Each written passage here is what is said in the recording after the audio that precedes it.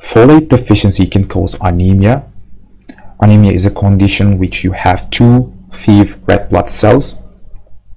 It can deprive your tissues of oxygen it needs because red blood cells carry the oxygen.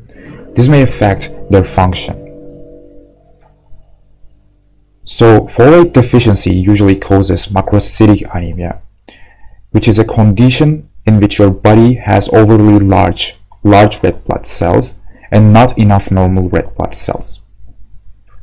Macroacidic anemias are caused by a lack of vitamin B12 and folate, generally.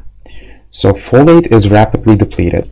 It takes 4 to 5 months, and it's the most common cause of macroacidic anemia, whereas vitamin B12 takes much longer to become depleted, usually 4 to 5 years. Symptoms you can see with folate deficiency: extreme tiredness, lack of energy, pins and needles, paresthesia, sore and red tongue, gray hair, mouth sores, reduced sense of taste, and diarrhea.